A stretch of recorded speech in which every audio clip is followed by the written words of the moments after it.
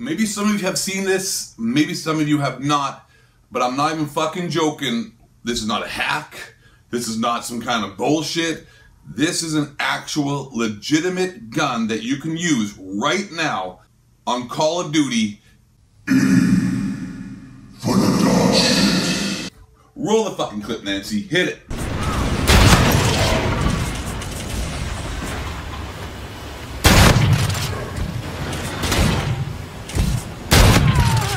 We're in the lead.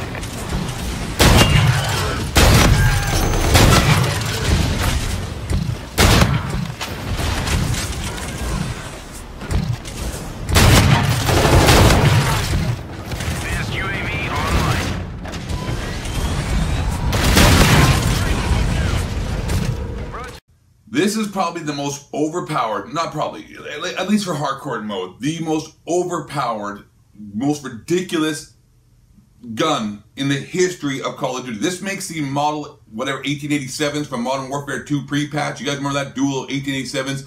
If you don't know what I'm talking about, just Google that shit. You're on YouTube already. Put down overpowered Modern Warfare 2 dual 1887 shotguns. Those were ridiculous. This makes that look like a baby dick. This is ridiculous, and that's why I'm gonna play Call of Duty Infinite Warfare anymore. I honestly, this is honestly why I'm getting disenfranchised and bored of this goddamn, I guess, series or franchise, as one would want to call it, for Call of Duty. It's just, man, give me a fucking break, dude. How many years have I been playing this? Like 12, 13 years. And like, you know, it was kind of fuckery before with other kind of problems, but now, you know, in the last few years with the DLC and the guns coming out, and just like, you know what, they start off okay and then they start throwing shit in there, and it's just, it's broken.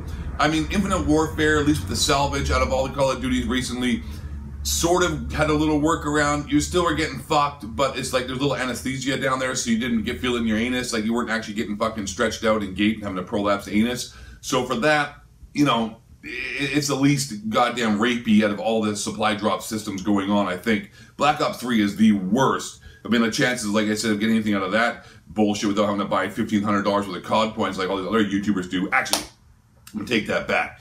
Other YouTubers don't actually buy COD points. The development team hooks them up. That's why they probably have every single DLC gun on launch out of the supply drops before anybody else does, doing amazing supply drop opening videos, and then 2 weeks later when the community is turning on them, do a video talking about how they think supply drops are shitty, but then like the next week when they come up with new guns and the supply drops, they're the first guys doing, again, you know, getting free guns from the, or free COD points or whatever, they're getting codes or some shit and opening supply drops, and oh, big surprise, they've got all the new guns. But it's just sort of getting a bit ridiculous. That gun is like, are you fucking kidding me? What? Yeah, it's fucking ridiculous. It's getting dumb. COD World War II is coming out, and we got the goddamn biggest ass wipes of the supply drop system ever. Michael Condrey and Glenn, I wishes he was an artist, Schofield, doing their bullshit. So who fucking knows, man? I don't know. It's getting out of control, and it always has been out of control. And it's just going to get worse. COD World War II, MP40, pink camo, shooting out 420 blazing marijuana symbols, and spreading love and fucking goddamn good vibes to the Nazis who are going to be in the game. So I don't know what the fuck, dude. I don't know what to say. I just really wanted to show this and show the ridiculousness of Call of Duty and stupidity of this game. I'm sure it'll be patched. I don't give a fuck. I don't even play Infinite Warfare anymore because the game is so goddamn random.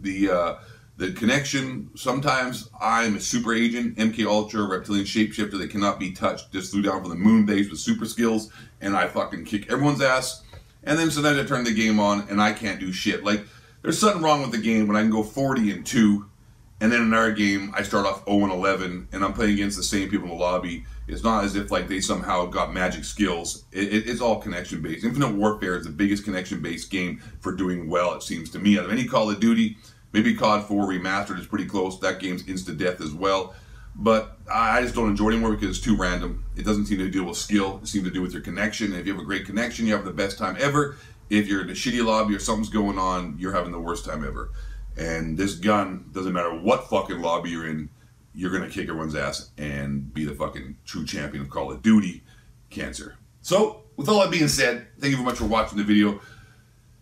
You know my name. It's 8 Thoughts, greatest Call of Duty YouTuber out here. And you all stay black. And don't let the honky cracker, reptilian shapeshifter, build the moon base, crop the spring, chemtrails, jumps, Google, set up, become growth, earth is flat, the moon is fake, Alex Jones, Bill Hicks, white man, Bring you motherfuckers down. Thank you for watching. We're out of this motherfucker. Peace out, bitches. Hold up.